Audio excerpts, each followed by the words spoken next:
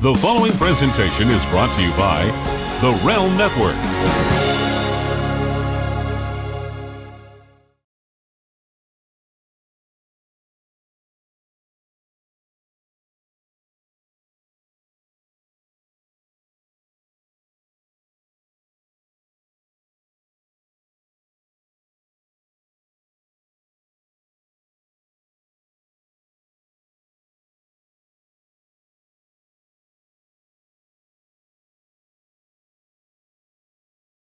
The Attitude Era is widely considered by many as the greatest product the WWE has ever had. Now, relive the entire journey with exclusive commentary, insights, and episodic discussion with head writer Vince Russo.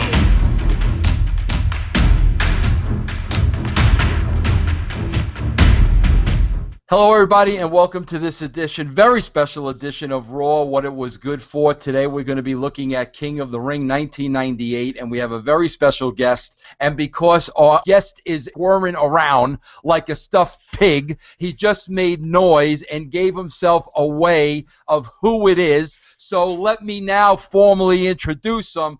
Fast Eddie Ferrara in the house, ladies and gentlemen. Big round of applause. Big round of applause for Fast Eddie. Sorry for squirming. Didn't realize. I wasn't used to using these headphones. So. And of course, Fast Eddie, we have Lazy Lane. This is the first time you and Mr. Lane have met. Introduce yourselves to each other, please. Mr. Lane, it's a pleasure. It's a pleasure, Ed. Very nice to meet you. Very nice to meet you. Although I don't know if you should be taking that with him calling you lazy, because I know you're doing all the work. I know. I've kind of been in your shoes before, kid. Me and you, we got to hook up. I got to give you some pointers. All right, let's not get panicky. Before we get into King of the Ring 1990, I have two bones that I have to pick with you. Two of them. Oh, here we go. And let me tell everybody, we did we go over any notes or anything before the show, or am I completely blindsiding you? We went over nothing. You started complaining about my connection. I had to go scramble and hook up on my phone. So no, we didn't talk about nothing. There are two huge bones I want to pick with you. One. Okay, here's number one. One. Bro, I was very, very, very, very, very surprised to read some Fast Eddie Ferrara tweets, and there was some Shane O'Mac heat. Now, bro, if my memory serves me correctly, I thought we were highly entertained by Shane McMahon, Vince Jr. I thought we were highly entertained, by the type of individual this guy was. I thought we got a kick out of it. I thought we enjoyed it. I really thought it was no blood, no foul, but it seemed like there's a little heat there that you feel towards Mr. Shane O'Mac. Let's separate the character from the reality. All right. Okay. As far as the character, I thought he was a phenomenal character, and he was very entertaining, and he was also he was excellent on camera. He always delivered 100%. That's not what I was talking about. I just never cared for Shane. Shane to me always was the boss's kid, and he ran with that in terms of the way he behaved. I always felt he was very arrogant, and he was very rude and obnoxious and very entitled. That's the way I felt about him. So it's not so much heat. It's just I just never cared for him. I think you're forgetting a couple of things, moments that I think we enjoyed together. What about the moment? What about, bro? Like father, he never wore a coat because you weren't allowed to catch cold. That wasn't highly entertaining. Oh, it was very entertaining. I never, not to take anything away from how entertaining the guy is, and he provided many moments where we laughed at him. So that's. So what about one of my other favorites? And I know you'll remember this and you'll pop as soon as I say it. All right. The Denali will smoke anything on the road. What about that, bro? Oh my God! See, come on, man. That was the thing. That was just that was his whole thing. He was the shit as far as he was concerned. But you know wasn't that entertaining though, bro? Bro, you know what you're starting to sound like? You're starting to sound like Terry Taylor, who had heat with Disco Inferno. That's what you're starting to sound really? like. No. Yes. No. I mean, Surprised at this. Yeah, I just never. I mean, this is the same side of me that towards the end, if you remember, I couldn't get away from Vince McMahon. Oh, I know that. Too. That I know. So it was an extension of that. But to me, Shane wasn't Vince, and he didn't deserve to be looked up to like Vince and be regarded that way. But yet I'm also reading you favored Stephanie, and me and you were complete opposites when it comes to that. At the time, because Stephanie was just Vince's daughter who traveled with us, stayed in the background, was a nice presence to be there, but she here's the thing. If I heard Shane coming down the hallway, if we were in the offices or something like that, and I heard Shane coming down the hallway, my reaction would be, oh, God. But if Stephanie was coming, I'd be like, oh, hey, Steph, how's it going? So that's the thing. Now, today might be a very different story. I don't know if I would care as much for Stephanie today as I did back in the day, because back in the day, she wasn't who she is. Yeah, no, bro, listen, I'm with you with that, but in 2002, when I had her on the speakerphone, I saw a totally different person, and that's what stayed with me. That's the difference. I totally believe that. Because she's gone so completely corporate. Yes. And everything about her is corporate, so I totally get that. I'm just talking my thing. It wasn't like there's heat. It wasn't like anything ever happened with Shane and me. It's just a matter of I just don't care for the guy. And this is a guy. I'm a guy. I like everybody. You know what I mean? Do I really have to be looking up your nose for this whole interview? I mean, okay. I like you. I don't know if I like you that much. I'm trying to see. And listen, I want to say that, and I'm saying this as a compliment. Uh-huh. I'm waiting for you to break out into silver and gold at any moment during this interview, bro. You got to go with the Burl eyes. You always got to go with the Burl eyes, right? All right, bro, here's my second biggest pet peeve with you, bro. And this may be a knockdown, drag out, because I blame you for this. Mm-hmm. I blame you for this.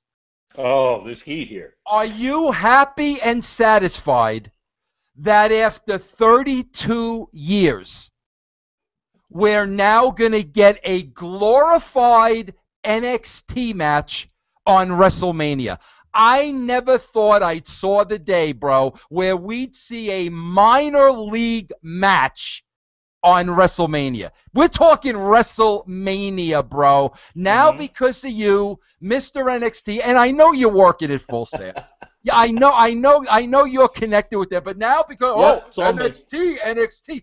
I hope you're happy now. We're seeing an NXT match on WrestleMania. Bro, that's enough for me to not even buy the pay-per-view, to be honest with you. And you know what? I'll tell you this. I mean, right now, if it wasn't for WrestleMania, you're talking about, now let me just get this straight. You're talking about Sami Zayn and Kevin Owens? Yeah, okay. That's it, bro. Let me back up. That's not even an NXT match. That's an independent match. No, bullshit. Not at all. Not at all. That to me, that is one of the programs that has about a year behind it. You've got more time has gone into that program than has gone into 90% of the stuff that they're doing on the main roster. And I'll tell you this, you know what I mean? I didn't see the show last night. I just heard about it. So that's how I knew what you were talking about. So I don't know how they got into it. I don't know what they did. I haven't watched the show yet. I watch it on Tuesday nights on Hulu. But the one thing I will say is, hearing that match is going to be on WrestleMania, now I've got something I'm looking forward to at WrestleMania.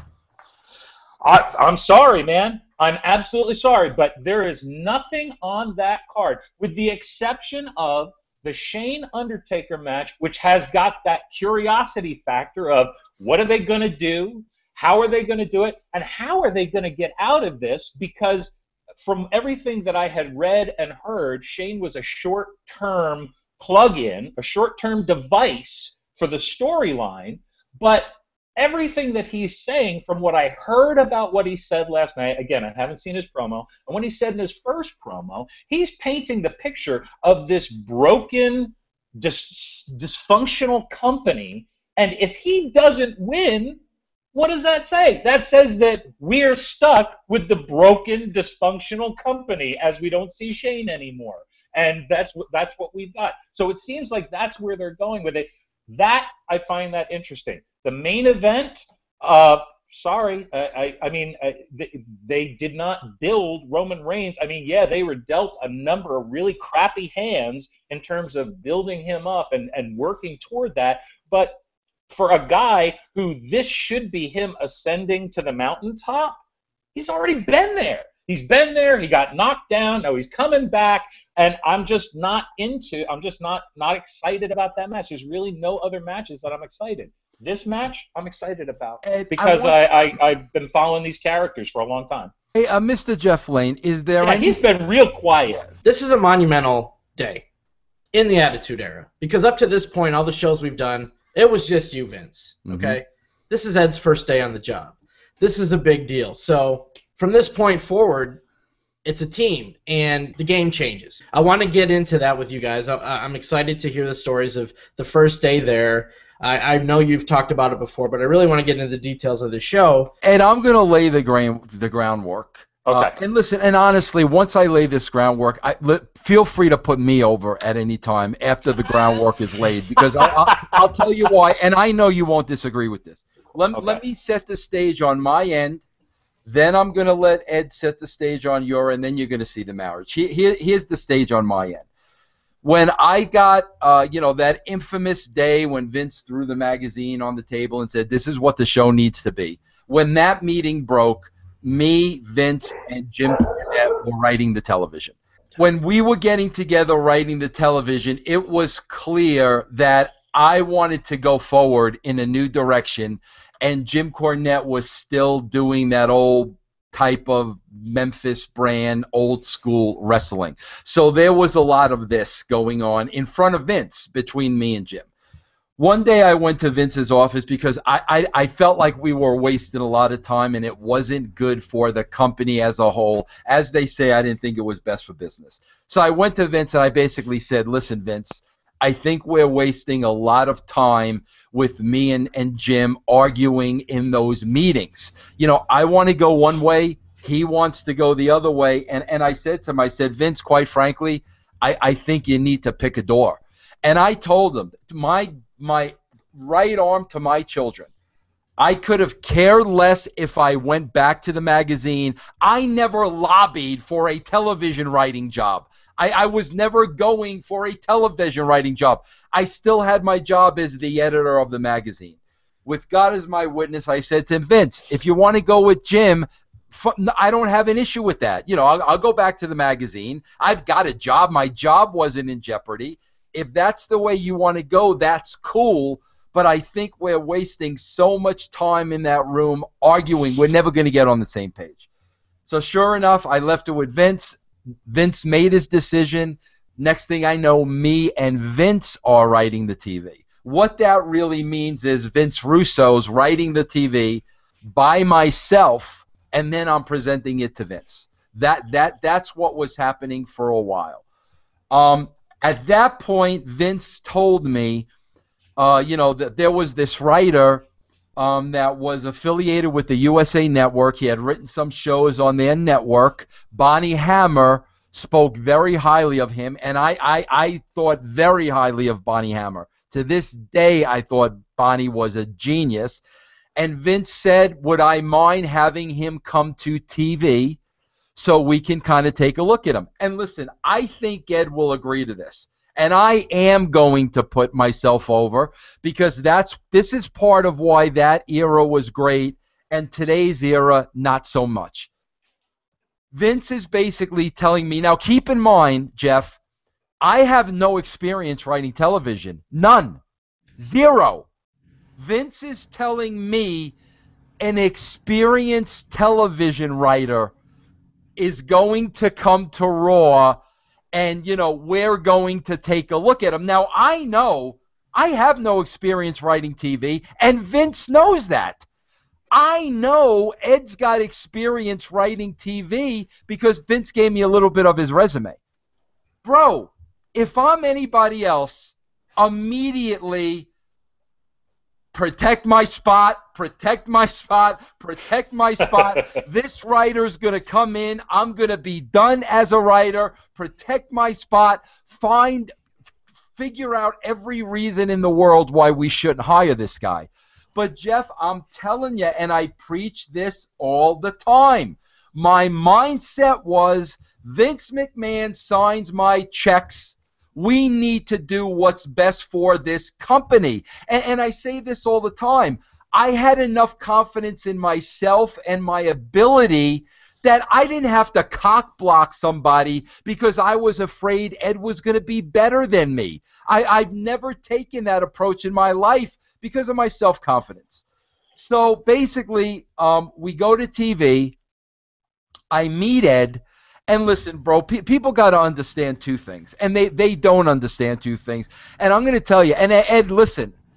I was going to say, which bro? Which bro? Me bro or Jeff bro? Ed. Okay, me bro. I'm going to tell you right now, people talk a lot about racism. A lot about racism. You can't say anything borderline. You're a racist. You're this. You're that. Let me tell you something, bro. And I'm not afraid to say this. People freaking hate me because I'm from New York.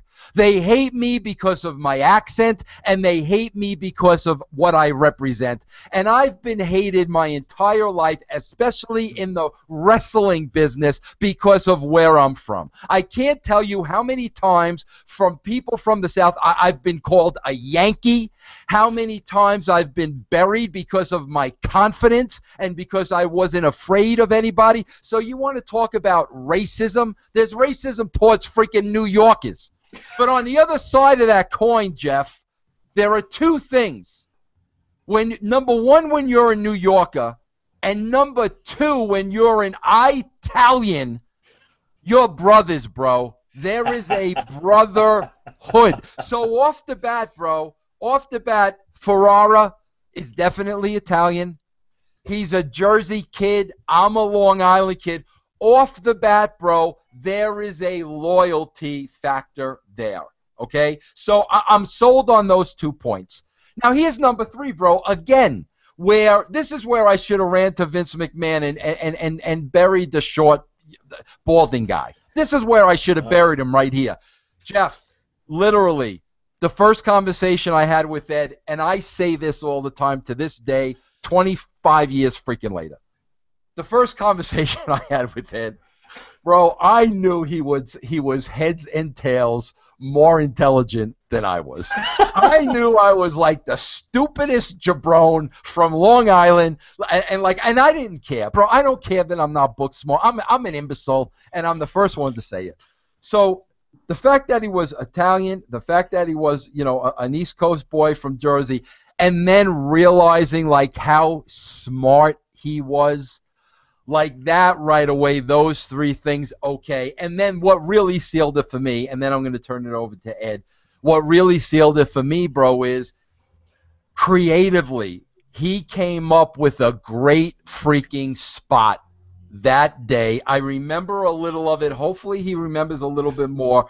But I want to ask you, yeah. Yeah, he came up with a spot that day that I'm like, brilliant, brilliant, brilliant. So the combination, bro, of Italian, East Coast, smart and creative. To me, this guy's going to help the product. That's all that mattered to me. I immediately, after we were over and Vince said, what do you think? I said, hire him. There was no, well, he's good. He needs work here. He's good here. No, there was hire him.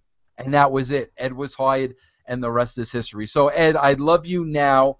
Unless, Jeff, do you have any questions for me, or do you want to turn it over to Ed? No, let's hear Ed's side, and then we can get into that. All right, this is really interesting because I watched the show last night, the King of the Ring '98, and I realized that there's so much I don't remember. It was a blur. But here's from my side, building up to that point. I was at the point in my career in Los Angeles where I was really getting over being in Los Angeles because, like Vince just said, I'm a neighborhood guy from Jersey. And Los Angeles is not for neighborhood guys from Jersey. I was getting very, I just wasn't happy. I wasn't happy with what I was doing, but my career was doing this and going up and up and up and up. But I just wasn't happy with it. I was on the phone, and it was with, I actually think it was another USA Network who worked with Bonnie Hammer, and I think it got to Vince through Bonnie Hammer. But I was talking to her, And this was when I was working on Honey, I Shrunk the Kids. I was wrapping up my season there, and jokingly, because she knew I was an indie wrestler, because this was back in the day when I had long bleach blonde hair down in the middle of my back, and I was doing the Beautiful Bruce gimmick on the indies. And she knew that about me, and that was always something that was a fun thing to talk about. I said to her, just in passing, hey, if you're ever on the phone if you're ever talking to Vince, mention my name to him, Vince McMahon, mention my name to him and see if he's looking for any creative help. And I didn't think anything of it. And then like 2 weeks later, I got a call from her saying, Vince wants to meet you. And that was where we set up the whole thing of flying me out to that King of the Ring. And that's what was really weird, because even though that was my first day backstage at WWF at the time, I wasn't really working. I was invited to sit in the production meeting, which we'll get to. But for the most part, I was a fly on the wall backstage, and I was hanging around the monitor and just watching the show on the monitor from backstage. It wasn't until the next night on Raw or the next day on Raw, that I actually got to work with Vince. I got to tail you and watch you produce some vignettes, and then you gave me a couple of vignettes or interviews, just backstage stand-ups, to produce. And I remember I did one with Goldust. Beyond that, I don't remember, but I know I did more than one. But I just remember doing one with Goldust that next night at Raw. And I think that had a lot to do with the hire him thing. Because when we first met, like I said, it was a blur for me, because I was backstage, I was seeing all these people that I had, spent my life watching, and I was finally, I was rubbing elbows with them for the most part, and just taking in the scope of what everything was like backstage. It was mind-boggling, absolutely mind-boggling. Now, that wasn't the hire me moment. The hire me moment? Yeah, the hire me moment, bro, and I don't remember it specifically, but the spot? Definitely, without a shadow of a doubt, I remember that, and I don't remember specifically. Hopefully you do, but I was like, that's freaking brilliant. That was it. I don't even remember the Goldust thing. If it was, and that was Raw the next night. Now, if it was what I think it is, because as I was watching the show last night, I think it was the spot, because I remembered it had something to do with the cage raising and lowering. And I think that going into now I could be wrong, but I was just trying to anticipate this, watching this last night, and this seemed to me like it could be what it is, because I don't remember specifically either. But I think it might have been in the production meeting, the aspect of the cage raising and lowering at the top of the Kane Austin match for no reason, the cage coming down, and we didn't know why. That was already booked, I believe. But I think that my suggestion was, why don't you have Kane hold Austin under in the path of the cage as it's coming down? And because they did that spot in the corner when it was coming down, and that to me seemed like that might have been it. That might have been the idea. I don't know. What do you bro, think? It was some better. Then it might have been on Raw the next night. That's the thing, because that was when I was really participating. It might not have been this. Well, and maybe. Also, you know what, bro? When I watch, we're gonna do that next week. When I see it, maybe I'll know it. But it was better than that. Okay, all right. See, I don't even remember. And I remember two things. I remember something about the cage raising and lowering, and I remember something about a gas can. It was definitely something about a gas can. Definitely a gas can is involved. Definitely. I wish I could remember. I got to watch next week's show. All right, let me know. Was it when Undertaker poured the gas can on the referee? Well, here are two things I remember, Jeff. I remember gas can and Kane. I'm thinking it had something to do with Kane. That's why I got to watch the next episode, because maybe it was Monday. Jeff, let's start looking at King of the Ring. But Jeff, I don't think we need to talk about like Kai and Tai and the Headbangers.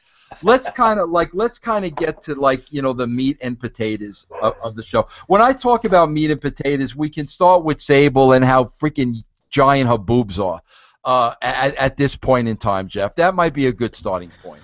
Okay, but I did have one question that came from that Headbangers match. Go ahead. The fact when you get to a pay-per-view and there's bonus matches. Like, I don't know if you'll specifically remember this show, but where do they come from? Is it you get there and you're looking at the format and you're like, there's too much time we need to fill? Like, where does, because normally, you know, if you're going to have so many matches on a pay-per-view, you would build the storylines for all those matches. So where does, like, a bonus match like this come from? Well, I mean, it was, again, I can't speak specifically for this show because I came in and the show was already written. But it could be one of two things. It could be we show up and after we time things out, yeah, we need something to fill time. Or a match is good. Excuse me, a match is going to go shorter than we originally anticipated. We need to fill some time. Other times it was we wanted to get everybody on the card. We didn't have anything for this talent, but we still want to get them on the show, get them a payday.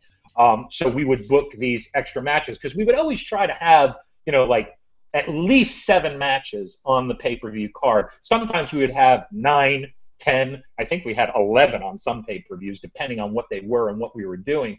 But it was one of two. It was either we needed time or we had the time and we wanted to fill it with talent that we didn't have anything particular on that pay-per-view, but we're going to get them out there anyway. Yeah, and Jeff, that's booked going in. That's already booked. That we don't book that day. That's already booked going in. We're calling it a bonus match because that's our way of saying, yeah, we haven't built up to this on TV, but we're going to throw you a bonus. Right. So the Sable segment, I don't know if you noticed this. This cracked me up. The security. I thought Sable 469. No. Yeah, I saw that one too. I missed that one. But the security guy that's standing by the guardrail, his jaw dropped when Sable walked by him. It was hilarious to me. Yeah. So she's still doing the Mr. McMahon's assistant deal. We don't know why yet. We just know he reinstated her. They mentioned last episode of Raw there's a hush order on all that. So she introduces Vince. Vince comes out with Patterson and Briscoe. And this, I love this. I don't know what you guys thought, but Briscoe's trying to get Sable. He's escorting her out of the ring, and here comes Pat Patterson, and he taps her on the butt a few times. And she lets him have it, like stiff slap in the face. He sold it like $1 million. And JR says, Patterson's getting a little limber in territory he's not familiar with. So Patterson gets on the mic, he yells to get out of there.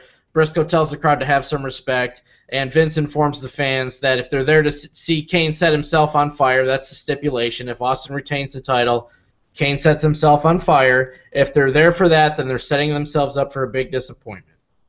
Hey, Ed, listen, I'm going to turn this over to you because, listen, if I put Patterson and Briscoe over anymore on one of these telecasts, they're going to accuse me of being in unfamiliar territories.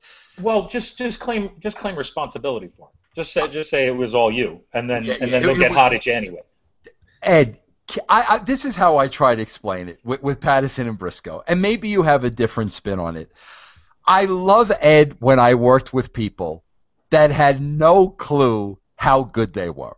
Like, yeah. I think Patterson and Briscoe were totally oblivious to how freaking phenomenal they were. Bro, they were the two guys every single show that are popping me, that are entertaining me, that I'm looking forward to every single show. What are your memories about those two guys, bro? Well, I mean, they were a comedy team. They had, and on numerous levels, they worked so well because they weren't even characters that were really established on WWF TV at that time. I mean, Pat had all the history as the first Intercontinental Champion, and he had been around for a long time, and he was a color commentator. He was a color commentator right around the time that I first started watching. First it was Bruno, and then when Bruno stepped out, Pat took over him. It was Pat and Vince who were the announce team for the Championship Wrestling show. But at that point, they were for a while they were just seen on screen when we would send out the agents and refs to break up fights. But they had such a great chemistry together. You had Jerry was the slow Southern guy who just was very deliberate in everything he said, and he was a little dim. And Pat was the hot-headed one who was the talker of the two and the more the more outgoing of the two. But together, they were such a phenomenal comedy team. But it still worked because they didn't make Vince McMahon any less of an imposing force, even though they were his lackeys, his thugs. One thing I did want to say, and one thing I do remember from this day, and if I bring this up, you're probably going to remember this, Vince, once I say it. But this was a really hard day for Pat, and I don't remember if this happened before this segment when they went out or after, but this was the day that Louis passed away. Wow, bro. How did you remember that, bro? Okay, it's one of the few things that stuck with me because here's the thing. I always loved Pat as a performer, and it was an honor to work with him and get to know him the time that I was there in WWF working with you. Getting to work with him was phenomenal. He was my first live main event. First live main event I ever saw, Asbury Park Convention Hall, Pat Patterson versus Larry Zbyszko for the IC title. Okay, so here I am backstage, and everybody had been so nice to me and welcoming me in the production meeting and talking to me and going out of their way to make me feel welcome. At one point during the day, and that's why I said I don't remember when. It was either in the afternoon. I feel like it was in the afternoon. It was later in the day.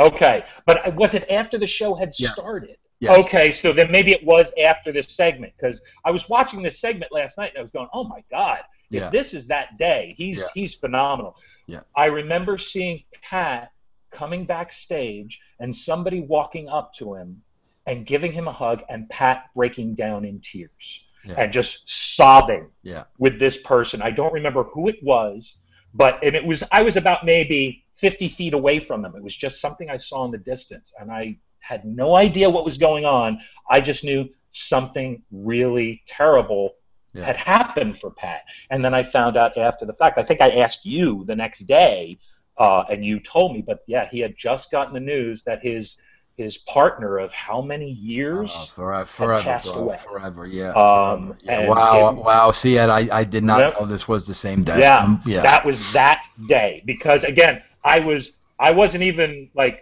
following you around. That's how I know it was that day, because I remember I was standing by the monitor and I looked off to the side and I saw this exchange happen. So yeah, that was the day. So that wow, what a tough day for Pat. Bro, how can you? I'm going off road here because of my ADD. ADD or CBB? Both. You know what CBB is, right, Jeff? No. It's a disease that Vince suffers from. It's called CBB. It stands for can't be bothered.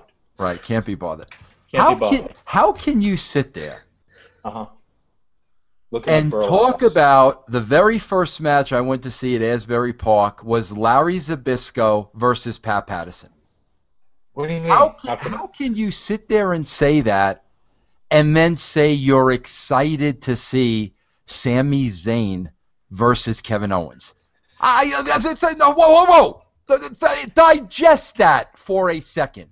Larry Zbyszko and Pat Patterson was your first main event, and you're excited about Sami Zayn and Kevin Owens. How? Hold on. Let me see. I can respond to that. Give me 1 second. I'm doing the tell the truth gimmick. Don't write big words because I won't know what they mean. Keep it simple. You see this? Oh, see?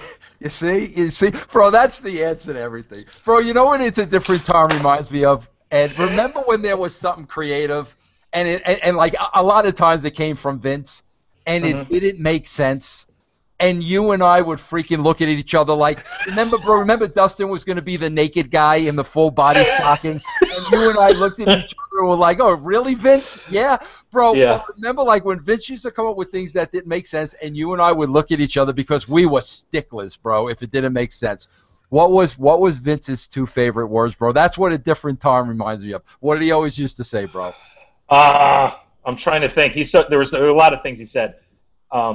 artistic liberty. Liberty. Did that not drive us freaking crazy? I hated that, bro. Well, it drove us crazy because he would come up with these ideas, and then it would be up to us to come up with a way to make it work and make it make sense. Right. You know, he would have the idea, but then we would have to actually figure out how we would execute it because we're the one looking at the whole show as a, you know, from a bird's eye view. But Vince was just zeroing in on moments in the show and making them better, but then we still had to transition and make it all work as one. So yeah, a lot of artistic liberty, and yeah, that drove us crazy because that just meant, oh, now we got to make this work. How are we going to do this? That you know, Jeff. A lot of times, like you heard it. Somebody told me this week, you know, and I don't want to say who. Somebody in the business, that you know, it was said again, bro. This is 25 years after the fact that Vince Russo is hard to work with. This is part of Vince Russo being hard to work with, Jeff. When I would be in a booking meeting and something didn't make sense, I would say that doesn't make sense. If it makes sense out of it. We're not going to put something on that does not make sense. So, yes, in cases like that, I was very difficult. Ed was very difficult. But you would be shocked how many times people just wanted to book something like that just absolutely made no sense. And we'd sit there and say, no, you can't do that. That doesn't make any sense. You know, it goes back to, bro, we can look at the way, Ed, that the Taker-Shane match was made. The way the match was made makes no sense whatsoever. No. And Ed would have been, Ed and I would have been in that room till freaking midnight until we would have came up with something feasible that made sense. Shane comes in holding all the cards. He's got something over Vince's head. Next thing you know, he's agreeing to a match that he doesn't have to agree with. You know, Ed and I would have been like, no, like that makes no sense. So that's a lot of times where the difficult to work with. No, bro, we wanted the show to be the best that it could be. Would you vouch for that, Ed? I would totally vouch for that, and I think that we were difficult to work with if you wanted to just do it the way it had always been done for decades and decades. Right. Because we were doing the product we were doing was very different. I mean, even just looking at the King of the Ring pay-per-view, I was blown away by the fact that there was nothing in the back. Nothing. And I guess we hadn't really started doing that. I mean, we always did less in the back than we did on Raw, obviously. You know, whether it be vignettes or promos or scenes. But I was really surprised that there was absolutely nothing in the back on that show, but that was something that we were changing the way the product looked and changing the voice of the product. And part of that is that attention to detail and making the shit make sense, because that was the thing that would always drive me insane as a fan. When they would do something, I'd be like, what? What is your reasoning for this? And we would go out of our way to try and make sure that everything made logical sense. And not just for the moment, but also down the line in case we wanted to call back to it, in case we wanted to do something later that was, you know, that would tie into it. So it had to make sense because we couldn't remember our faulty reasoning down the line. This is what nobody wants to talk about, and you hit the nail on the head. Casual fans like us sitting at home saying, you know what? That stuff, Jeff, doesn't even get brought up today. There's nobody there saying, wait a minute, that's where we're difficult to work with because we don't make it easy for you. That's where we're difficult to work with. We're difficult because we try and make it better and we try and make it make sense. How many times, and let me ask you this, how many times when we were working at TNA, the last run, when we would be in a booking meeting and I would open my mouth, how many times did you just feel this wave of coming from Eric every time I opened my mouth? Yep. Because what was I doing? I was trying to make it make sense. Yep. And it was he didn't care about that as much because it made sense to him. But what I'm trying to bring up is maybe it makes sense to you, but it doesn't make sense. And we've got to bring that to the audience. And I'll say one other thing, and I'm gonna put over the two of us because again, you know, you brought it up. You started bringing up the Sami Zayn Kevin Owens thing. But now just imagine, because you and I, we're not the same person. We have different appreciations. We have different things we like. how I am convinced that if you and I were doing the product now, that we would come up with a way to use those two guys that would satisfy both of us. No, and bro. That would, and that would put them through the roof. Those two guys would be stars if we were writing the show. They would be stars. We wouldn't be having this combination. They would be stars, bro. Bro, those two guys would have been stars the day they walked out into an arena. They would have been stars. That's the issue, bro. And right now, because the creative is so lax and so weak, in my opinion, that's why I'm really excited about that match, because at least I'm getting a match that I was interested in over a year ago. And at least I'm getting to see that, because that is a storyline that they developed all through NXT. So maybe I understand what you're saying, that, you know, for the Raw main roster product, it comes out of nowhere. I understand that. But for me, as an NXT fan, that was it's something to make me happy, and that's, like I said, that's something I'm excited about. Well, but that was my whole point, bro. My whole point was if you don't watch NXT, you don't know who this guy is. It's a different time. Yeah, all right. All right, Jeff, go ahead. Bro, you do know, Jeff, I'm just going to tell you right now, this is a two-part show. So don't even try like rushing. Ed is very long-winded. I should have told you that up top. So don't even like try to like let's just do the show, because this is definitely two parts. So okay. Okay. Well, I did have a question for Ed before we continue on. Like, you're going into this day. Vince says, "Okay, come. I want to meet you and talk to you." What were obviously you could tell the product had been changing up to this point. What were your thoughts about how WWF was evolving from the kiddie stuff to the adult stuff, were you paying attention to WCW? Like, what were your thoughts on the current products at the time? That's an excellent question, Jeff. Thank you. Somebody's got to put you over. We can't just keep putting him over. So at the time, I was, I always was a dyed-in-the-wool WWF fan. That was what I grew up on, New York, New Jersey. That was all I got when I was a kid. I also, at the time, was an ECW fan, because when WWF was going through their phase of the Mantors and the TL Hoppers and the Boone and the Freddie Joe Floyds and all of that, to me, the product was dying. And Friar Ferguson, don't forget Friar Ferguson and Bastion Booger. The product, to me, creatively, I couldn't watch it. It was the first time in my life that I was having a hard time watching the product. So that was when I discovered ECW. And to me, ECW, I was like, this is what I'm looking for. This is wrestling that doesn't make me feel ashamed to be watching it. It's not a guilty pleasure. It's just something that appeals to me as a grown-up, as an adult wrestling fan. So as WWF started to change their philosophy and get edgier, I was all over it, because at the time I had been watching Nitro, and also, don't forget, at this point, that was when I was wrestling indies in Southern California. So again, this all really appealed to me, and seeing it going in that direction, I loved that, and that was why I was really excited at the opportunity to go out there. I didn't think I was going to get a job out of it, but to me, it was just worth it to go out, get a chance to meet them. You know, who knows? Maybe one day it might lead to something. Was what was in my mind. I wasn't expecting 3 days later to get a call from Vince McMahon saying, "How would you like to do this full time, Pally?" So I wasn't expecting that at all.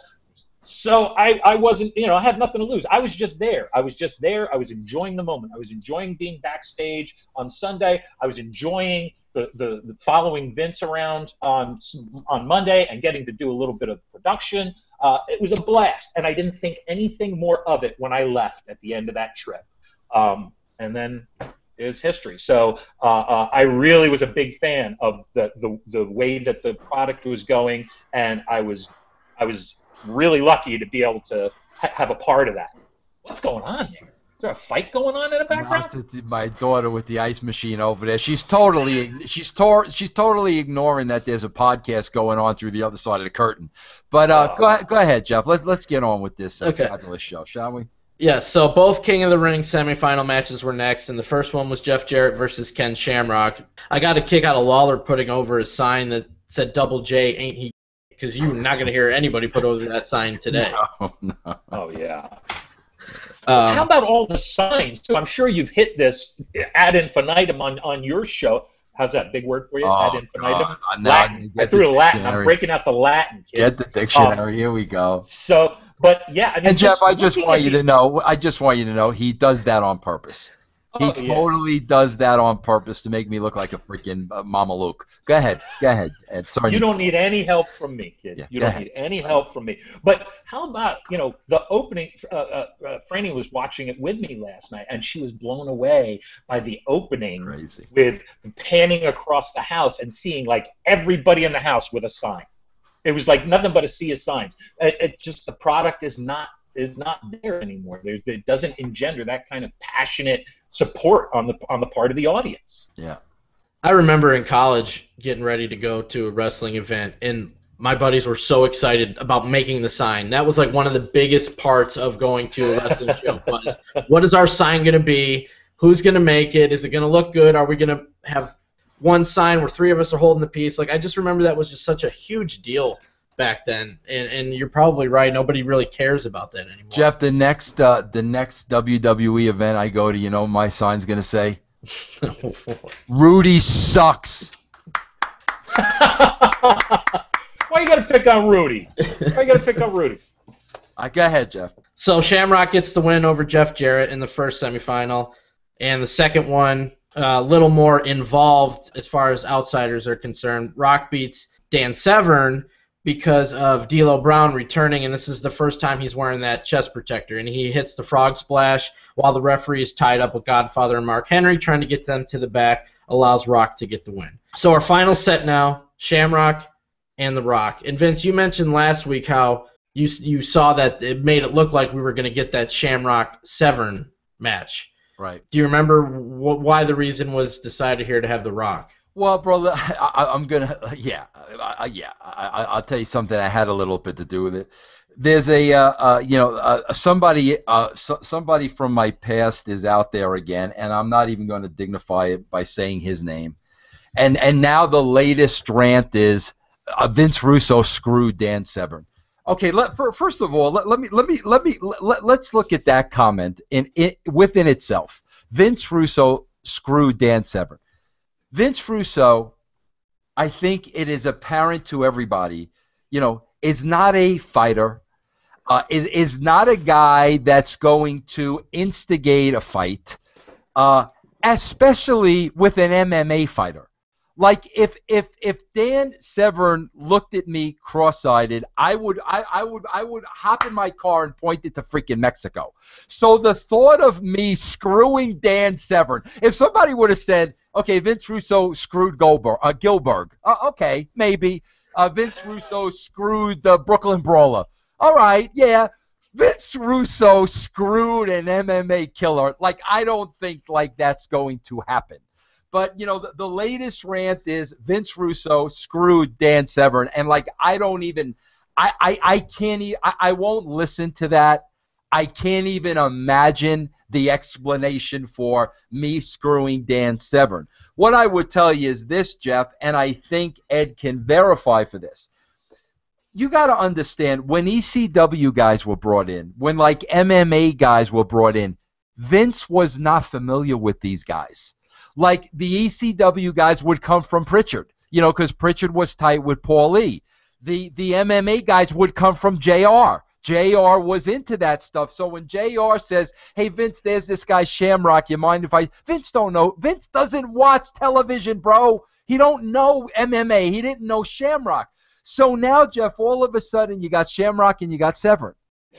Well, Jeff, it was easy to see the personalities of those guys and how they fit into professional wrestling. Shamrock was tailor-made for it. Shamrock could cut a promo. You could believe Shamrock was mad and pissed off. Shamrock fit in perfectly. Severn was an MMA, collegiate style, Greco-Roman, whatever it is, wrestler He could not talk, bro. And when you put the two of them together, it even made Severn look worse. So, bro, now when you start getting into, when Vince starts seeing Shamrock and Severn, and Ed and I start getting a feel for these guys, well, bro, you know they're both MMA fighters. They're both killers. But who's got the money, and who are you going to make the money with? Ken Shamrock. So, you know, what it really comes down to is Severn really couldn't cut that wrestling promo. He didn't really have that personality. And without that, you're only going to go so far. Some people have it, some people don't. Shamrock had it. So Shamrock is the guy you're going to go with. But again, you know, that somehow, some way is translated to Vince Russo kill the career of Dan Severn. No, we had two MMA fighters. One was going to get over. One was going to be that gimmick. Who was going to get over was the guy with the better personality. And that's why things kind of panned out that way. Do you remember any of that at all, Ed? I remember a lot. I mean, obviously not going into this match at this pay-per-view, but yeah, I remember that because the thing is, Dan, and if you remember, I mean, Dan he was a gentleman. Right. He was so well-spoken. He was, and he was a gentleman, and he was a very gentle person. And anytime we tried to shoot a promo with him, and we needed to get over the beast side of him, it just never got over. He couldn't tap into something to bring that out in his promos, and they always made him look like less than what we needed him to be. And just nothing against him as a talent, but in terms of what we were doing with the product, and we were booking, you know, what we were doing was we were booking the guys who we can get over their characters. We really had a hard time getting his character over because the only way we could do it is in the ring. And we, you know, anybody we put him against, those were people who we were able to do more with their characters. I do remember that we held off for a while putting the two of them together, and then ultimately we finally did it on an episode of Raw. And I remember we built up to it all night long. It was going to be the first ever collision between Severn and Shamrock. Because at that point, you know, we were like, well, we might as well do it now because we're only going to be able to get so much out of Severn because we really can't get that character to find legs. So we you know, that's what we were stuck with. Now, if he had the same personality as Shamrock and he had the same charisma as Shamrock, we could have gotten both of them over. But it was just, you know, for as good a fighter as Severn was and as good a wrestler as Severn was, he just didn't have that to get him over with a mic in his hand. Yeah. Or get him over when he wasn't in the ring. Yeah. And Jeff, this is where you'll see a lot of people that have heat with me. Like, because there are reasons people did not get over. You know, I mean, bro, our job was, you know, I mean, our job was ratings. So if you're over, you're on the show. If you're going to get over, you're going to go on the show. It was nothing personal. You know, just another case in point, totally off track, but like, okay, the Fallen Angel, Christopher Daniels. What the F is the Fallen Angel? Why are you the Fallen Angel? Like, it's stuff like that. Yeah, bro, you can go out and you can work, and you're a great worker. Explain to me the Fallen Angel. When a talent can't explain to me the character, what are the chances of that talent getting over? But that's like, so Ed just explained perfectly the dilemma with Severn, you know, in the eyes of my Lex, you know, Luthor. Vince Russo killed Dan Severn. I didn't go out there and cut the promos for Dan Severn. He went out there and cut the promos for Dan Severn. But that's what it always comes back to the writers, and everything was the fault of the writers. And the thing is, and this is where you know, okay, where maybe it is the fault of the writers, and let's explore that for a second. Maybe it is the fault of the writers because if if the wrestling business hadn't evolved, if we hadn't been on top of that and rode that wave of that evolution and embraced it and kept it going and kept pushing the product in a new direction and focusing on character and story over in-ring quality, if it was still the same wrestling that we were watching in the late 70s and in the 80s and before that, if that was the case, then yeah, we did. We did screw Dan Severn, because that wrestling, the old wrestling, he could have been the world champion. He could have been the world champion, but how many people would have been watching? Instead, we changed the product, and we made it a product that became a mainstream phenomenon, pop culture phenomenon, and guess what? There wasn't a place at the table for somebody who couldn't cut a promo at that point. So if you want to look at it that way, then yeah, I guess we did screw him, because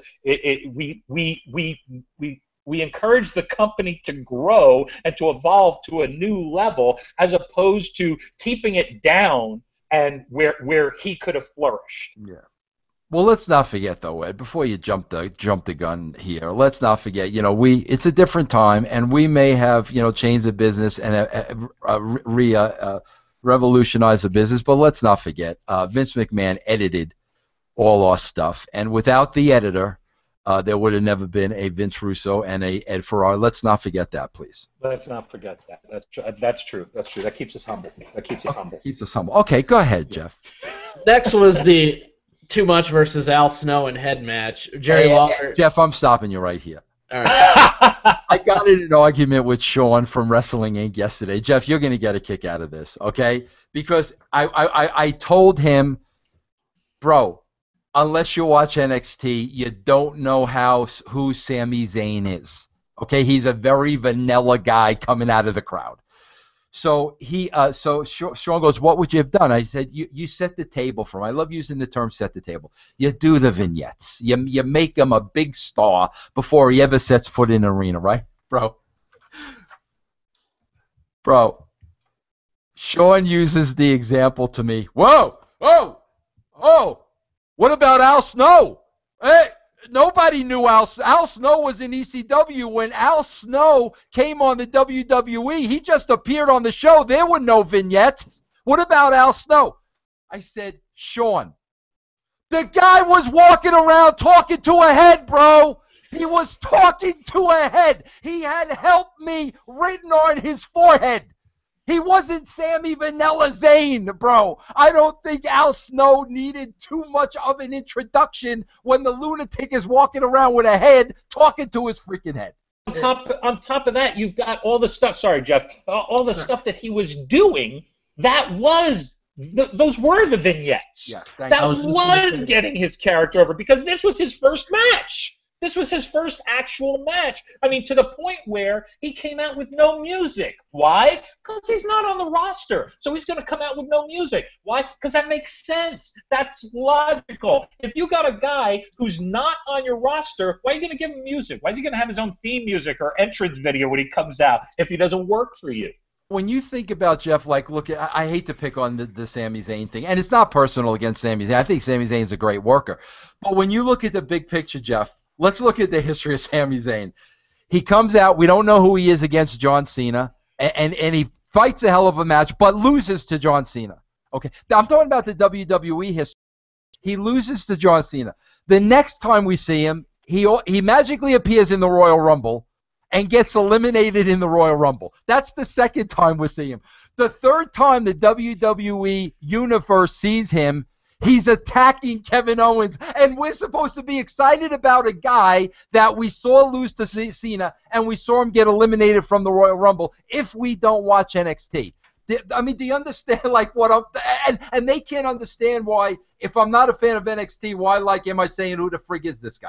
Let me ask you a question. Can I ask you a question? Yeah. Okay, because I didn't see it last night. When he came out and he jumped Owens, did he get a pop? Yeah. Okay. Well, then, if you don't know who he is, that's going to make you go, oh, no.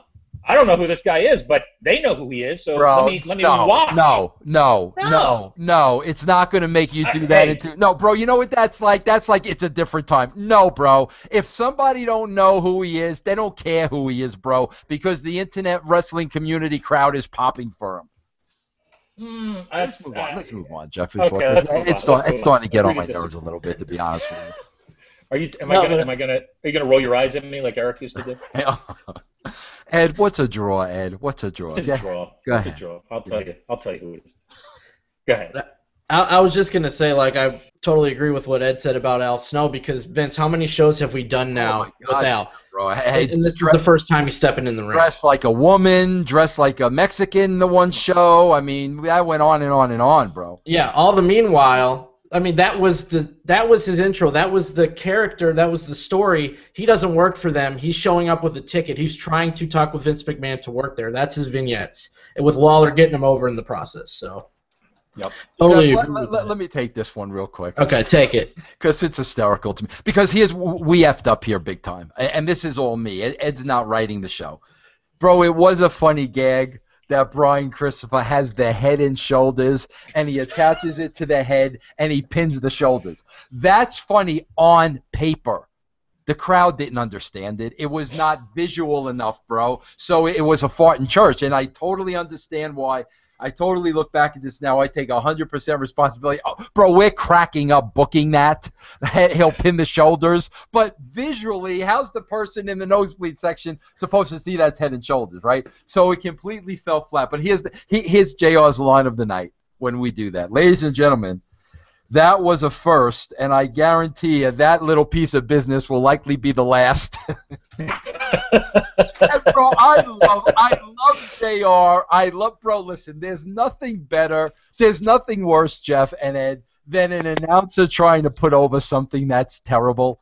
I love the fact that this is totally terrible, and freaking JR buries it. I love that. That's why JR had credibility, bro. Can you imagine JR trying to put this over and have credibility? So it was a fart in church. It was executed on our part horribly, and JR just buried it, and I loved them for it. Or could you imagine it now where they would put it over, and they would act like it was the greatest thing ever? Oh, God. Yeah, JR seemed very uncomfortable calling this match by himself. Yes. Notice that. Yeah, to say the least. But, you know, the predictable outcome here would be, okay, Al has to win, so he's on the roster. That's what everybody's expecting. Well, no, Al doesn't win, so he still doesn't get his meeting with Vince. He's still not on the roster. And I think that's one thing that you both have always talked about is going left when they expect you to go right. And bro, I think they have the perfect opportunity. Bro, if it were me, and I think I can speak for Ed too, if it were us, bro, freaking Dean Ambrose is going over at that fast speed bump, whatever it is. Ambrose is going. But you know why they don't do that, Jeff? First of all, if they do it, I will stand up on my chair and applaud them. The reason why they won't do it is because creatively, they don't know where to go with that. They don't know where to go with that. Where me and Ed would sit down and say, okay, bro, everybody knows Triple H is beating Ambrose because he's meeting Roman Reigns at WrestleMania. That's how our conversation would start. Then we would look at each other and say, okay, bro, what if Ambrose wins the match? Nobody sees that coming. What if Ambrose wins the match, Ed? Where do we go from there? See, that's where they fall short, bro, because they don't have those answers. We would come up with those answers, and then we would go down a totally different road that you never saw coming.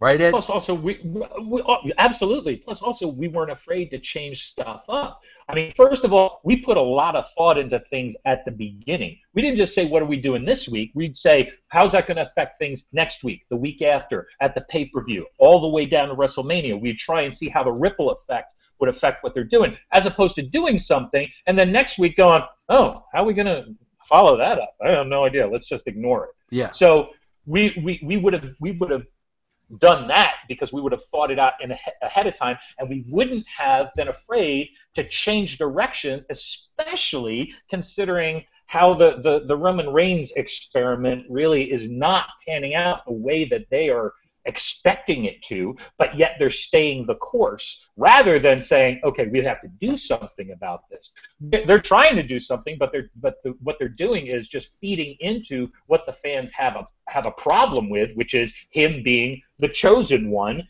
and them just jamming him down their throats. If it was us, Ambrose would be going over at Fastlane, and then Reigns would be a heel at if not before WrestleMania, coming out of that match. And maybe, put the belt on him as a heel, because then you could have Shane go over at the end of the night if you wanted to do that. Yeah.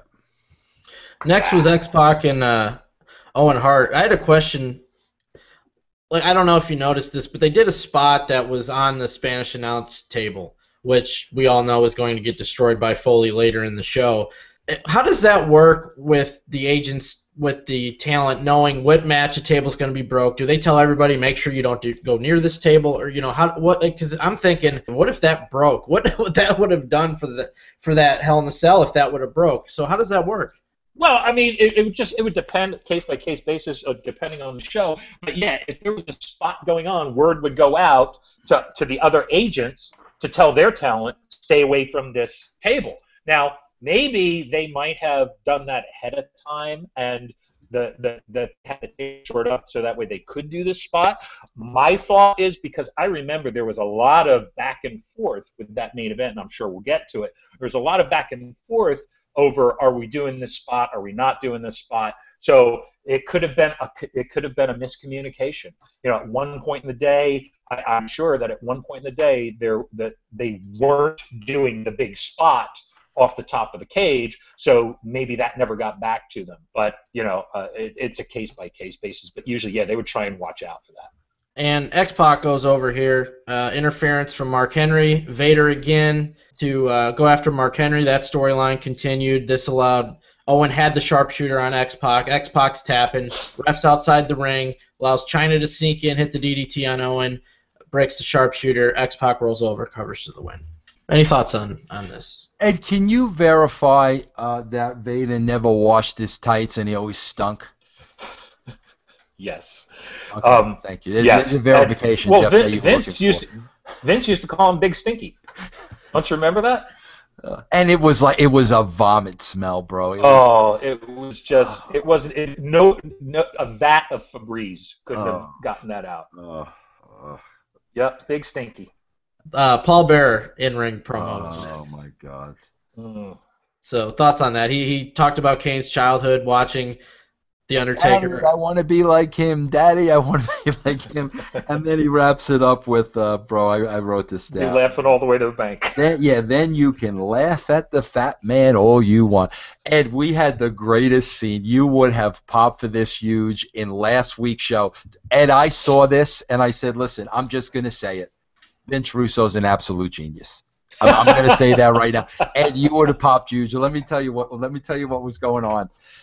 The week before, Taker had beaten the ever-loving crap out of Paul Bearer. He got him caught inside the cell. He beat him to a bloody pulp. Okay, bro? So the following week, because he was all beat up and stuff, he's at home. And the camera's on Paul Bearer at home, but he can't go to the building. He's beat up and everything. This is the night that Kane makes a big announcement. The first time he uses the throat gimmick, and he announces that if he doesn't beat Austin, he's going to set himself on fire. So you're watching Paul Bearer at home, and you're watching the Paul Bearer react because he doesn't know Kane's going to say that. And then later on in the show, the payoff is that Undertaker goes to Paul Bearer's house and beats the crap out of him. All right, bro? Right. So, Ed, this is the greatest thing I've ever done in my career, and I'm a genius for this, okay? So, Ed, the first thing you see is we established that he's there. That's vignette number one. Vignette number two is we keep going back to when Kane makes the statement about, I'm going to set myself on fire. Then number three, we go back, we get a react about what Kane said, and Paul knew nothing about it. Bro, vignette number four, Al Snow is doing an in-ring with Jerry the King Lawler. Okay, bro? We go back to Paul Bearer's house randomly, bro, and he's shoving cheese doodles down his throat, drinking Coke and watching the show. Bro, that's brilliance. That is absolute, bro. And I said to Jeff, that may have been the highlight of the Attitude Era, to randomly go back to Paul Bearer eating cheese doodles, bro. Cheese doodles. It was, you know. Bro, how great was Paul Bearer, Ed? Go ahead, because I kiss his backside every show. Go ahead, Ed. I mean, his backside deserves to be kissed. I mean, he was such a pro. He was so smart. He was so good at what he did. He could go out and cut a promo and get heat from any crowd anywhere, and he was so into that gimmick, and he was such a part of it. You believed him. It's such a loss, and he, they don't make him like him anymore. And like I said, just what a total class act. Always 100% across the board. Never got anything less than perfection out of him when he was performing, and he was always so easy to work with. So is that enough backside kissing to kind of balance you out a little bit? The day he told me I just killed the wrestling business because we marched the whack pack out in front of the people. But go ahead, Jeff. Next. Wrestling business was coughing up blood at that point anyway. Next was the second bonus match, and this was the New Age Outlaws defending the tag titles against the New Midnight Express. Outlaws win, retain the titles. All right, now we can go over that. What's next? Shamrock and Rock, right? Yeah. Triple H is on commentary for this one. He's the defending King of the Ring last year. I liked how Chyna was on the Spanish commentary table, and they put that over that. Love that. Yeah. I love that because that added such depth to her character and showed so much that it made you go, wow, there is so much more than meets the eye to this character as opposed to just the big imposing chick stands there with her arms folded. I mean, she showed so much in that one little bit. I loved that. Which that led to my favorite line of the show when JR asked Triple H if he's bilingual, and Triple H said, "There's a lot of bi things I am, but lingual isn't one of them." Yeah, I was going to call attention to that, and then he came back and said, "Wait, that's not what I meant to say, was it?" And JR said, "You said it, buddy. It went out. We're live." There was another line that when I was writing it, I wrote down because I thought the irony was phenomenal when Triple H said, "What separates champions from losers here in WWF? Not how much stroke you got with the guy running the show, not how far you can stick your nose up somebody's butt who's running the show. It's all about who's toughest in that ring." So I just thought that was kind of ironic considering he went and married the boss's daughter. Yeah, exactly. Yeah. Ken Shamrock gets the win here with the ankle lock. He is the King of the Ring. Do you remember what went into deciding who's going to be the King of the Ring? Like, when this is all being laid out, how was the decision made? Okay, let's make Ken Shamrock the King of the Ring. Well, probably, Jeff, who's right at the cusp and who needs it to go over the top. Certainly Rock did not need to be King of the Ring. Shamrock was like kind of right there, and this could have helped put him over the top. So what it really comes down to is, whose character can this really help the most and get to the next level? And it's so funny, bro, now, because now you look at the champions at the WWE. Kalisto is like I think he's the U.S. champion. Bro, I can't even tell. Who's the Intercontinental champion? Is Owens the Intercontinental champion? I couldn't even tell you. But yeah, bro, what little intangible could help the guy get to the next level? Ken was right there for this. But one thing I do want to bring up at this point, because something I noticed watching the show, watching the pay-per-view last night, and I want to ask you, Vince, is this match, the Rock and Shamrock match, with when Hunter and Chyna came out and sat at the announce table, this made the third segment, for lack of a better term, third segment in a row with a DX aspect. You had X-Pac versus Owen. Then you had the tag title match with the New Age Outlaws, and then you had Triple H on commentary for this. Was there any thought or concern that you had so much DX like jammed together in the middle of the show and not spread out?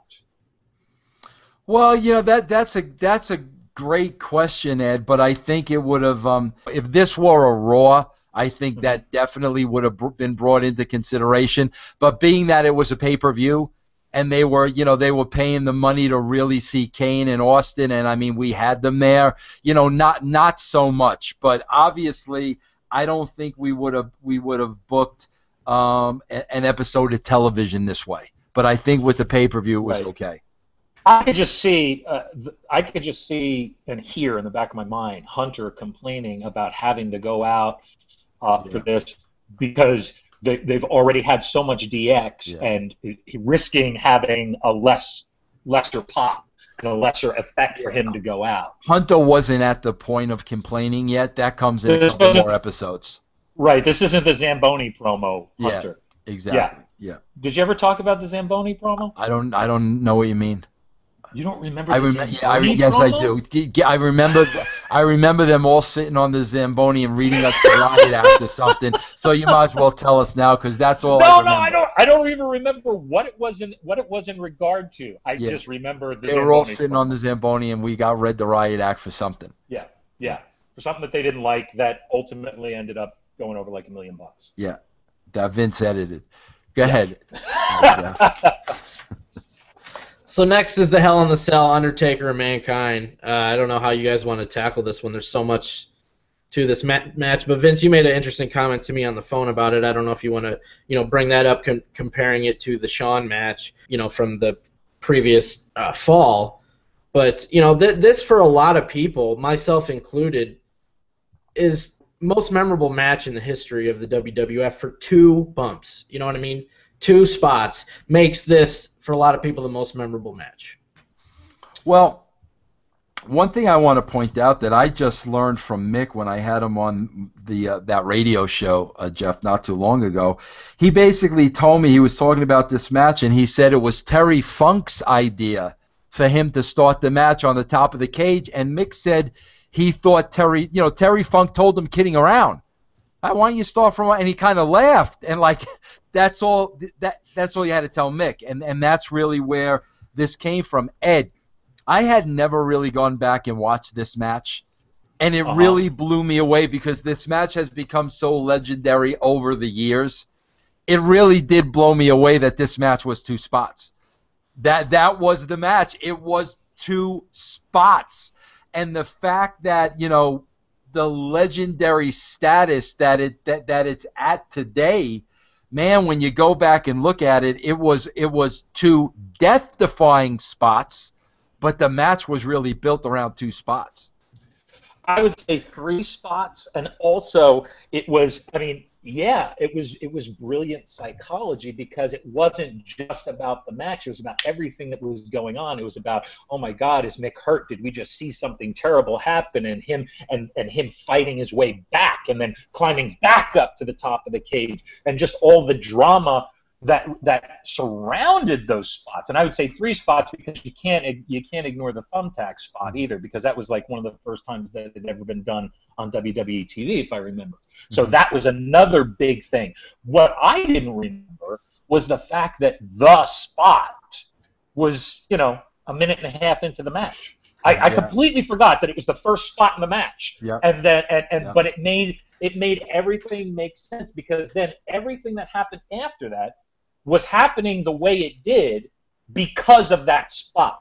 That spot set the tone for the entire thing, and it was about this triumph of the human spirit for Mankind, or for Mick Foley at that point. This is the match where Mankind really became Mick Foley, because he earned so much respect from everybody for what he did. But yeah, I mean it's unbelievable, and it's a masterpiece for those reasons, for the fact that there was so much going on numerous levels, on the level of what was happening with the actual talent with Mick Foley, and then what the match was going on in the ring. And there were a lot of other things too, bro. I was telling Jeff on the phone yesterday going back and seeing this. Oh my gosh, bro, could he have taken that bump any more perfectly? When they showed it over and over, and he was in total control of his body for that entire bump. Bro, like that is artistry right there. So you had that art, you had the artistry of the bump.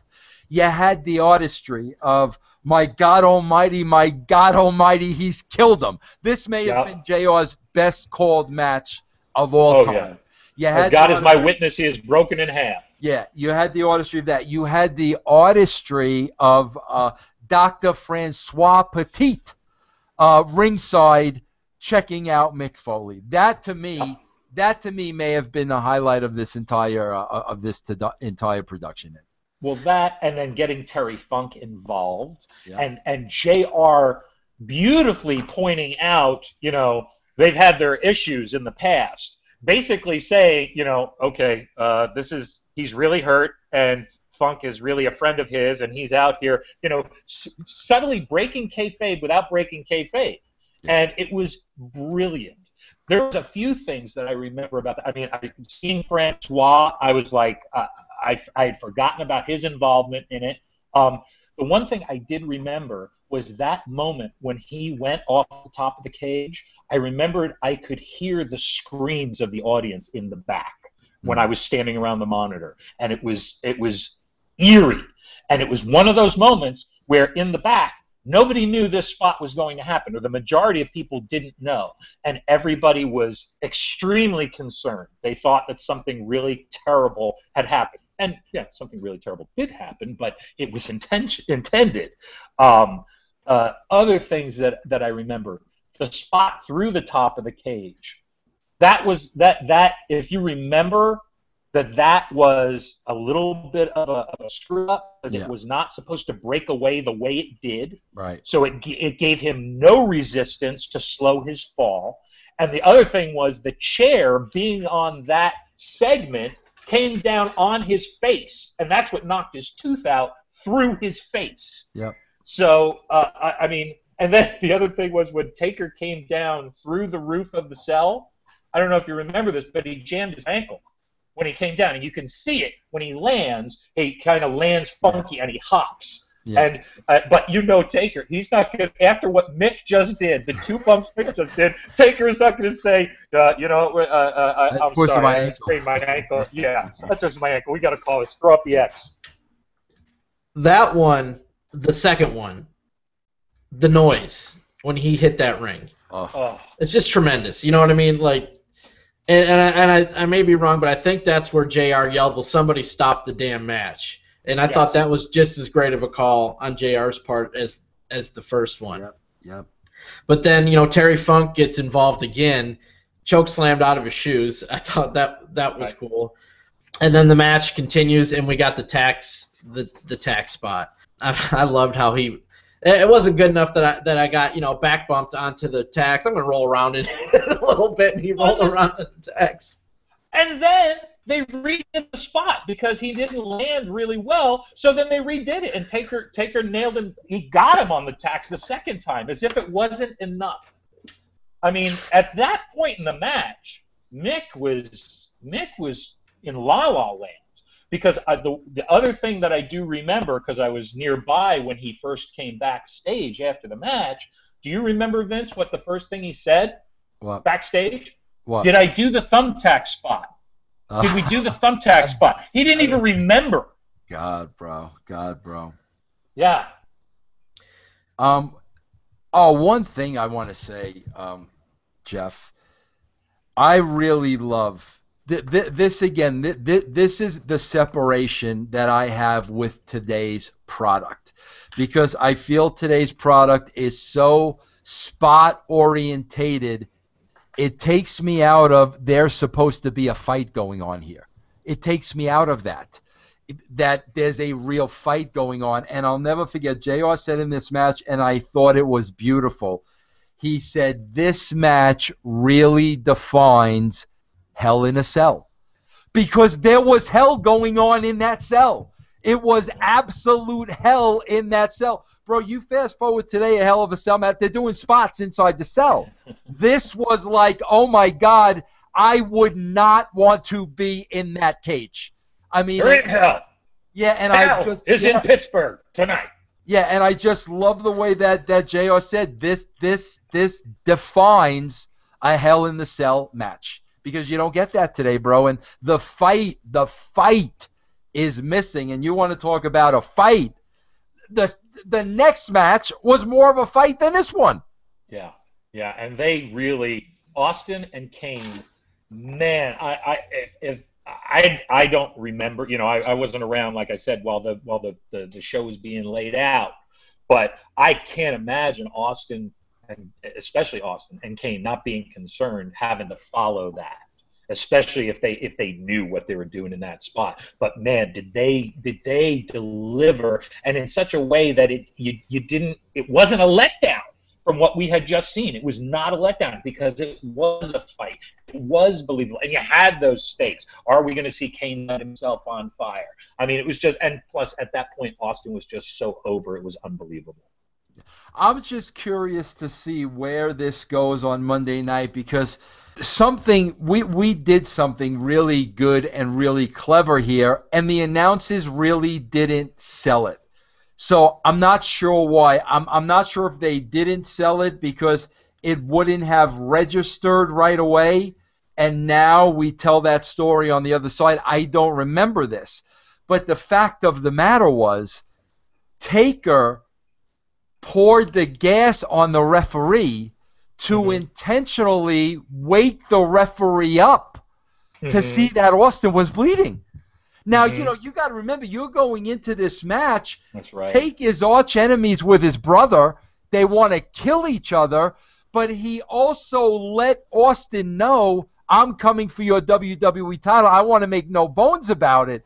But now, with that one spot where he's taking the gas, he's pouring it on the ref to get the ref up, so the ref sees that Austin's bleeding. What Taker's doing right there is he's choosing blood. Blood is thicker than water. He's putting the belt on his brother.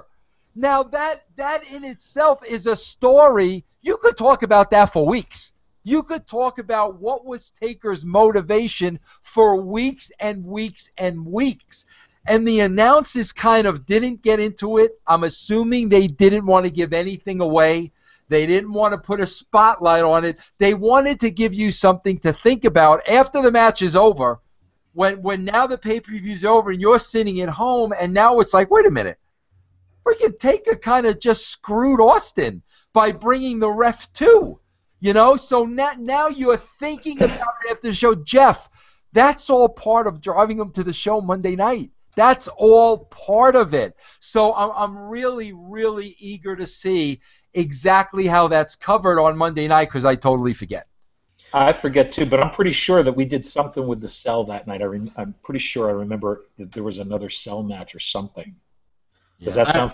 What I remember is it's a rematch between these two, and I don't remember what the stipulation was, if there was a cage or not. I just know Austin and Kane for the title is the main event the next night on Raw. Yeah, because I remember Disco was smartening me up. Disco says that Austin went out there and said the winner of the match was supposed to be the person who drew first blood. Kane didn't draw first blood. Taker did. So he kind of used that to get the match. I had one's more of a question and the second's an observation. Were you at all concerned with, okay, if we take the title off of Austin here, is that going to slow the momentum of the storyline of Vince trying to screw Steve? Were you worried that this might be too soon, or did you know that in the grand scheme of things this was just another step? Yeah, bro, the performers that Austin and Vince were, nothing was going to slow that down. Nothing, bro. Bro, if you hired the worst writer in the world to put that story together and help them with dialogue, nothing was going to slow. Bro, you arguably, now we can throw other names into the equation, but you arguably had two of the greatest talkers / performers of all time working together.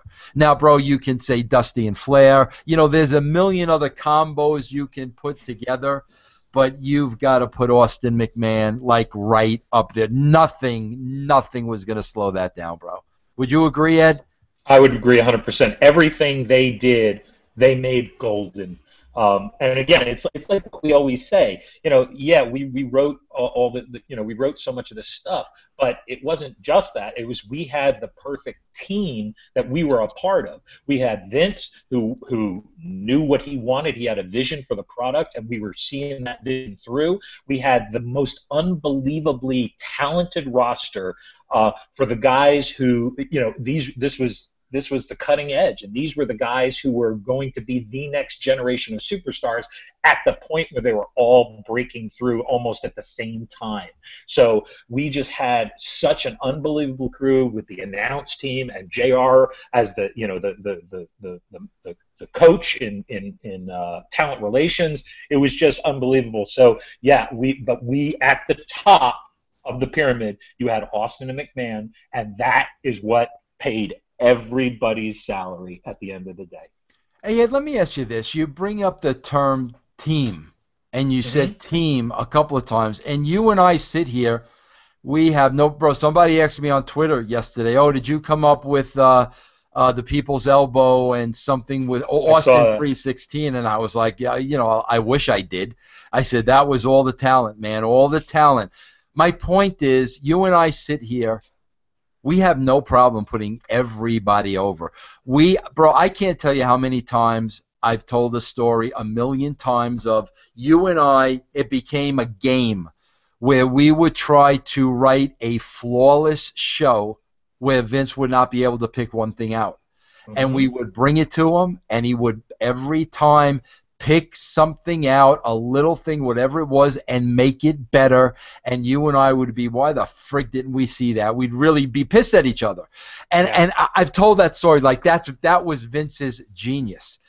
And why is it that like we sit here and like we have no problem putting everybody over, including Vince McMahon? But 15 years later, we're totally on. They're constantly, we were one of many writers. We had no impact. Vince was the great editor. And seriously, why? When I have no problem putting Kevin Dunn over and Vince McMahon and JR and Bruce, no problem whatsoever. What do you think the problem is with putting the writers of that era over? I think it's because, like we've always said, it's an example of the winners getting to write the history books. And if you remember, even back at that time, we weren't put over. Do you remember Cigar Aficionado? Yeah, absolutely, I do. Yep. That article in Cigar Aficionado with Vince and Shane sitting with cigars and talking about how they come up with all the stuff on TV. Didn't even mention us. I mean, not saying that we're looking for attaboys, but also looking for recognition where it's due. And it's a matter of they can't do that because that doesn't match the version of history that they're choosing to sell. So that's why, and it's not going to change because of the fact that that's what they want the history books to read, that it was all Vince, because that's what helps their corporate image right now.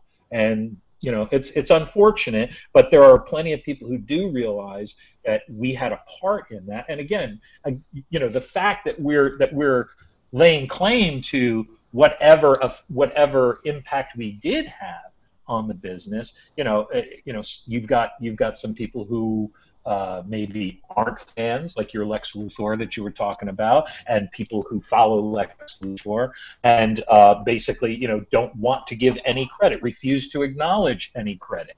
So, it's just I've learned to not care about it because of the fact that I know what we did, you know what we did, we know what we did. There's enough people out there who accept that and who appreciate what we did, and for me that's good enough.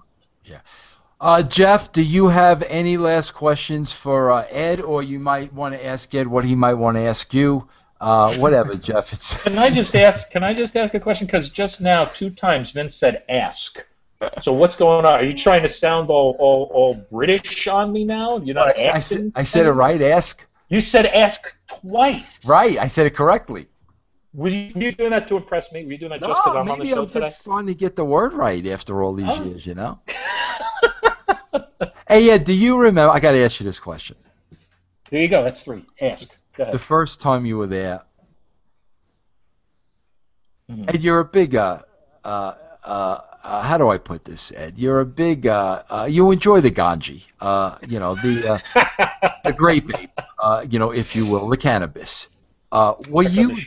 Did you get high your first time there? I mean, were you ever high at a show? You mean working? Yes. Absolutely not. Would you Absolutely not. Would you smoke the night of? After the show, would you smoke?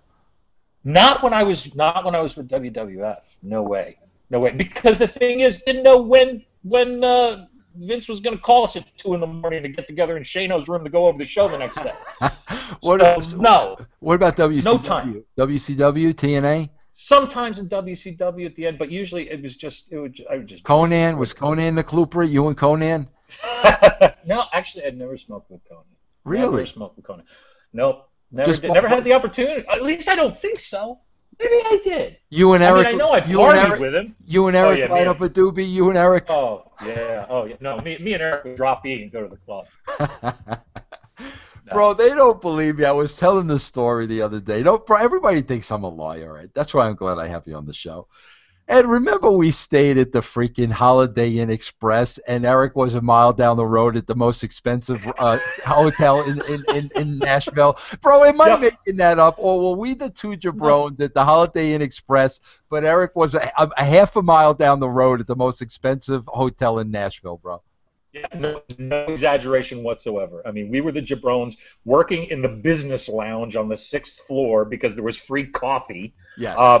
And that was it. And everybody, any other guests from the hotel, we would give them dirty looks when they would come in the room. Jeff, we would take over the lounge, and because there was free coffee, and we literally set up shop in the lounge. And bro, there was a computer in the lounge for any person can use in the hotel.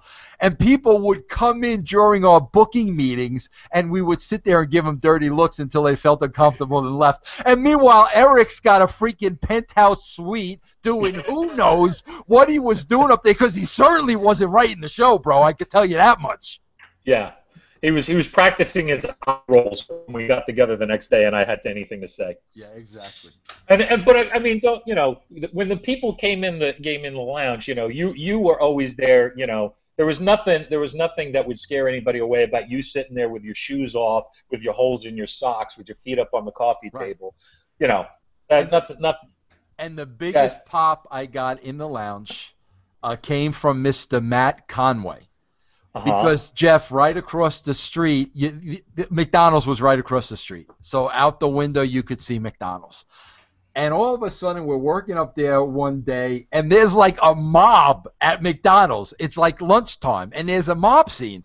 And I look out the window. I'm like, what the hell is going on at McDonald's? To what Mr. Conway looked out the window and saw the crowd, and Mr. Conway replied, "Is the McRib back?" And it popped me huge, bro. I'll never forget that as long as I live. Matt Conway. Oh, my God. Anything else, Jeff? Yeah, I just had... For our viewers like this timeline information, and I know you don't always remember the details, maybe Ed does. I'm guessing the way the shows were taped at this time. The next night was Raw, and most likely Tuesday was the Raw taped for the following week, because it was the live Raw, taped Raw on Tuesday. What did you shadow at both of those shows, and the following week it was official you started writing with Vince, or do you remember the timeline there? I vaguely do, yeah. I mean, I do remember aspects of it. I was there for King of the Ring. I was there for Raw, the live Raw the next night, and then I flew home the next morning. I didn't, because what was it? We went. King of the Ring was in Pittsburgh. Raw was in Cleveland, I believe, and it was a drive. And I was in Kevin Dunn's car. For the ride from Pittsburgh to Cleveland, and then I flew out of Cleveland the next morning. So I wasn't there for the taped Raw. And then I don't think I was out in Connecticut the next week, but I did do some work. Well, maybe I was, because there was a while there where I was flying back and forth to book with Vince and Vince, and then I would fly back to Los Angeles until I moved to Connecticut, which was about I think like a month later was when I actually made the move to Connecticut. So yeah, so I wasn't there for the taped Raw, but then I was at least flying out to Connecticut the following week to work on TV with Vince and Vince. Did Vince call you that same week and offer you the job, bro? Do you remember, or was it? Yeah, he called me on Thursday. Wow. It was my phone rang, and I get a call from Vince McMahon, and he just said to me, "Well, really like meeting you this week. Wanted to give you a call and see what do you think? How you feel about doing this full time?" And I was like, "Holy shit, really?" I mean, there was no way I expected this in a million years. No way in hell. And I just, when I got off the phone, I went into the other room with Franny and I said, "I think we're moving to Connecticut." And she was like, "What?" And I explained to her about the phone call I just had. So yeah, and then we moved to Connecticut, and the rest was history. The rest was history, ladies and gentlemen. There nice you have button it. to the whole thing. Nice button to the whole thing. Nice little button to the finish. Nice, good looking, popular. Well, Ed, man, listen, bro, that was tremendous. Listen, people say, like, and even Jeff was saying, "Oh, you think we can get Ed? You think we can get Ed? You think we can get Ed? You think we can get Ed?" And I was like, bro, I would bring Ed on the show every freaking single week. The difference is Ed has a job and I'm a bum. So, you have to know any time you want to come on, bro. It's such a freaking treat to have you on here, Ed. Well, I mean, I do. I want to be on more because, again, just getting a chance to just shoot the shit with you, which is something that don't get to do as much as I'd like to, and it would be a way to do that anyway because you're podcasting, 12 days a week anyway. Yeah. So that would be awesome. Plus, we got the thing coming up in Dallas, which I'm really looking forward to. Yeah, plug that thing. Plug that thing, Ed. Go ahead. All right, I'm going to plug that thing. Anybody who is going to be... And Jeff Lane is going. If the Lefty Lane over there is going to be there. Really? You're going to be there too, Jeff? Bro, it's going to be the first time me and Jeff have never met in person, bro. It's going to be the first time. Awesome. Yeah. That is awesome. I'm looking forward to meeting you too, Jeff. I mean, yeah, same. I mean, this has been great, but now to meet you in person, let me see. Saturday, April 2nd, WrestleCon.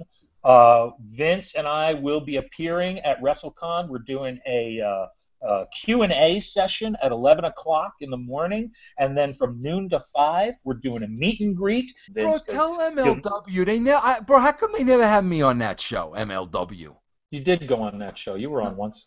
Was I? Yeah, you were.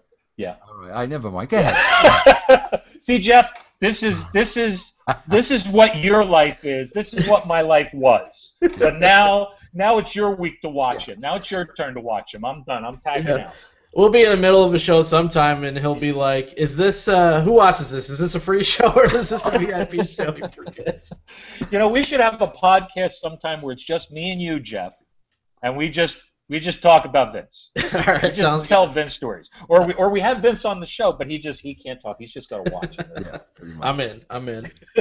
Well, at any time, man. I mean, literally, you got carte blanche here, bro. Literally, anytime you want to come on, man.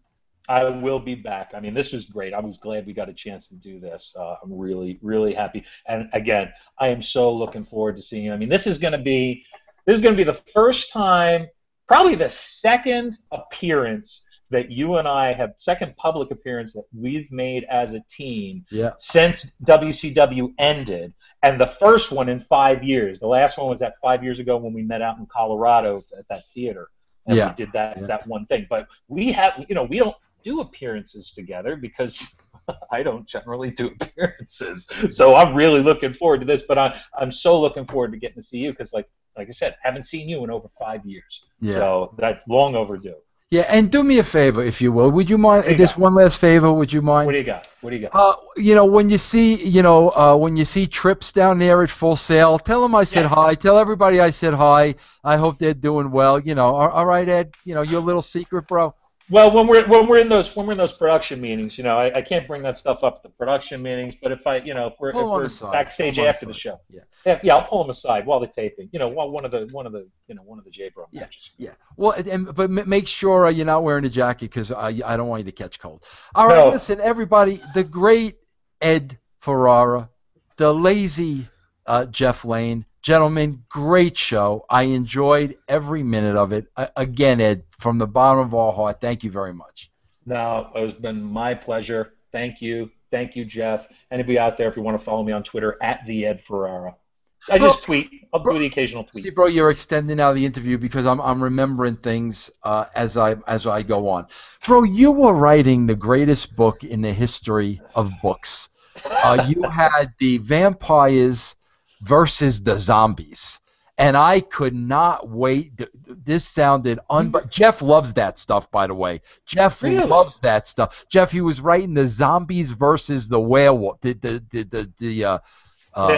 Vampires, bro. What happened to that, bro? What happened with that was I got a job and I didn't have time to work on it anymore. One of these days, maybe I'll finish it. I'm about 3 chapters away from finishing it. I know. Can you not 3 freaking chapters, bro? I know. I mean, it's really sad. I haven't had time to do really any writing. But that's why I'm not on the show more. My schedule is so insane, and it changes all the time, and it's so hard for me to get any sort of momentum going. But I'm getting to the point where now I'm getting a handle on it, and maybe I will finish it one of these days. And what was that other book you wrote that you gave me a copy of? And the short stories? Yeah, what was the name of that? It was called Dark Consequences. It was something I self-published. I don't even have a copy of it. I was just going to ask, you have none of those lying around, bro? Because Jeff would love I'll tell you what, I got one story I'll send him that I wrote that got published in an anthology, and it also got done on a audio podcast, and it's a wrestling horror story. Jeff loves all that stuff. Hey, Jeff, you know what Ed loves, bro? What? The Avengers. Yeah, nice. Hey, look at what I was drinking out of. I don't know if you can see big that. Avengers guy. That's awesome. I'm just a Marvel geek, and I see, Jeff, you are too, because I see the Marvel zombies behind you and all that stuff. Show Ed the beautiful Christmas gift that I sent, please. The one right behind you. Yeah, show Ed the beautiful gift I sent. Let's see that. I love this. The Great Newman. Oh, that's awesome. Say something so you can see it. Yeah. Say something so you can see it, Jeff. Yeah. Yeah. That's awesome. That is really the Great cool. Newman action figure. I So love you're it. a big Seinfeld, Marc? Yes, absolutely. Absolutely. Love it. I hadn't seen that one. I had seen some of the Seinfeld ones, and I saw the Breaking Bad ones that they have that company puts out. All right. Listen, Ed, you've taken enough of my time today. I know. So I'm going to wrap this thing up. Ed, I love you, bro. You always know. I always say you're the brother I never had. I love you. We've been through a lot together. Just for the record, I want everybody to know that we're both liars. And before this, I called Ed and we got on the same page with the lies and everything that we told. But Ed, thank you so much, bro, for just being in my life. What can I say? Hey, it goes both ways, kid, and I say the same thing. You're the brother I never had, and I love you, and I'm always glad to talk to you. And sorry we're getting all mushy in front of you, Jeff. No, I love it, man. Thanks for coming on the show, Ed. It was awesome having you on here, man. Right on. Thank you, guys. We love you, Jeff, too. I mean, I love you, John. I just met you, Jeff, but I love you. Got kind of like a guy crush. Yeah. All right. Listen, that's enough, everybody. Listen, we'll see you here. I'll see you here tomorrow with Bucket Full of Chicken next that I'm going to go do right now. Thanks for joining us, everybody. King of the Ring, 1998. Hope you enjoyed it as much as we did. See you next time.